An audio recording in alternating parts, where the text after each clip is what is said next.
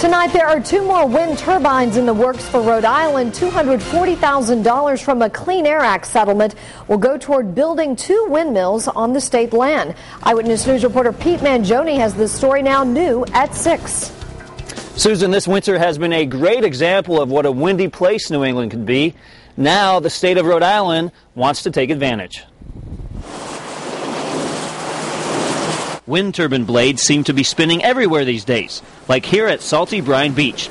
With an extra $240,000 to invest in future projects, they will be humming even more. Rhode Island is lucky to have a clean, renewable resource with plenty of wind. On Wednesday, Attorney General Peter Kilmartin announced the funds will be put towards wind projects at Fisherman's Memorial State Campground in Narragansett and East Mattoonic State Beach.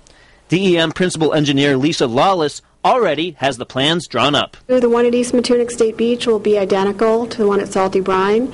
The one at Fisherman's will be a little bigger. The $240,000 is part of a 2007 settlement with the American Electric Power Service, which had violated permitting laws of the Clean Air Act. The Fisherman's Memorial turbine is expected to significantly cut down on current energy demands from the grid. It will cut down 2/3 of the amount of energy that will be required to come into the park from other sources. Excess energy that is not used is stored as an energy credit, which the state plans to put back into the community. We'll be giving those credits to the local low-income housing authority in South County.